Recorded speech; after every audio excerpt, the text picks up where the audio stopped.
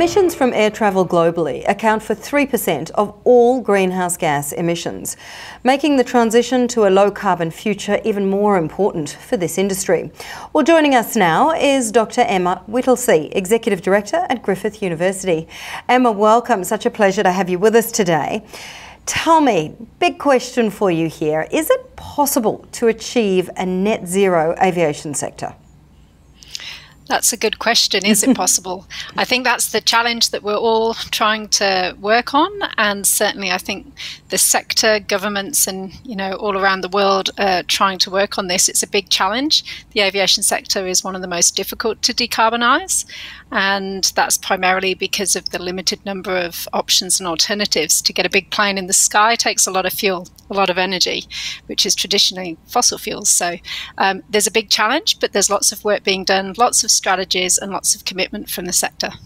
Well, talking about those strategies and commitment, most airlines, in fact, almost all airlines that I've looked at say that they are acting on climate change.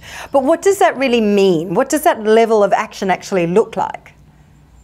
So the level varies depending on where you are in the world and depending on which airline you are and what kind of aircraft you fly. So it's pretty variable.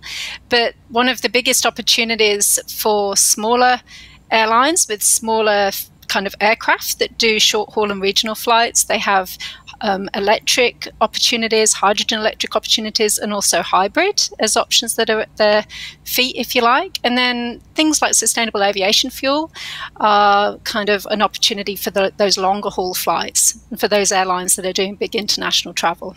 Mm. So when you do see the airlines that aren't acting perhaps as fast as they should do, who will take the blame for this inaction? I mean, is this action to be blamed on governments around the world? Is it individual corporate sort of responsibility to do more?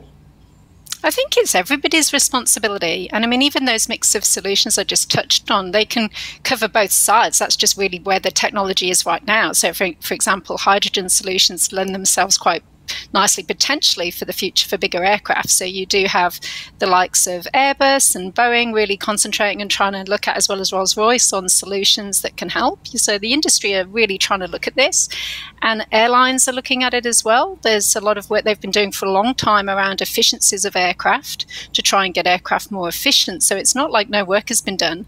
It's just one of the biggest challenges for aviation is the emissions, and to get emissions down means a shift away from fossil fuel. And that is going to take time. A lot of people commit to the prices for aircraft and the investment kind of lead in for those in terms of, renewing aircraft and flight renewal is long time periods, 30-year plus horizons sometimes. So, and governments are doing work as well. There's big commitments globally. There's commitments just recently in Australia for a Jet Zero Council to try and bring aviation sector players to do more. I think it's just one of the most challenging sectors. So it just is going to require a lot of input and energy, and it really has to happen now. It's not something we can wait. I know there's a lot of work happening in the green hydrogen space at the moment, and clearly that's got some potential for the aviation sector. But of course, along with some of the other technologies, there are issues like the availability of the fuel at scale, the future cost, of course, that goes across the board, I think, and also supply infrastructure at airports. So how close are we to solving the big issues around things like green hydrogen? So green hydrogen and sustainable aviation fuel both require big amounts of investment. There's big challenges around that scalability, around the supply that will be required, so in terms of production and supply, but also around that cost. And that will take time, like any new innovation and new fuel, for those prices to come down. But it is anticipated for hydrogen that it could be definitely an affordable option. Here's how a hydrogen-powered regional airliner works. The hydrogen comes in using modular capsules, eliminating the need for a whole new fueling infrastructure and also speeding up the fueling process. The liquid hydrogen gets gasified using excess heat from the powertrain and fed to the fuel cells along with ambient air flowing through a compressor. The fuel cells take hydrogen and air and produce electricity and water. Water is the only waste product, and the electricity is used to power an electric motor which turns the propeller. The fuel cell and motor generate quite a bit of heat. Some of this heat is useful, but the rest we eliminate using microtube radiators, the same technology used on Formula One race cars. What do you see the timing being like? I mean, you know, if we talk about a net zero aviation sector as a whole, like we started off our conversation in discussing, what sort of timing could we expect this to happen in?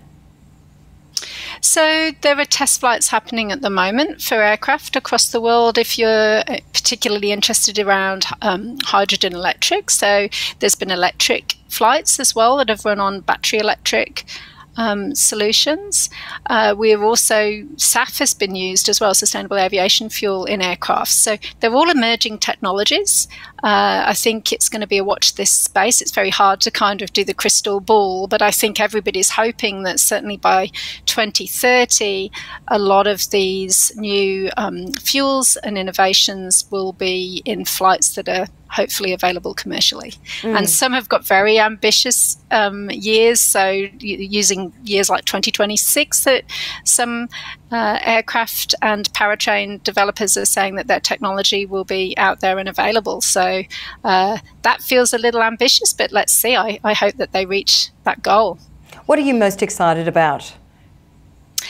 I'm most excited about seeing the change. I think it's really great that a lot of collaborations are happening worldwide to try and make this happen, and those collaborations need new actors. So we are going to need a transformation of the aviation sector in terms of how it operates, and the thinking how, you know, those aircraft and airlines can operate, and the connections with airports and new fuel producers. So there's a lot of opportunity.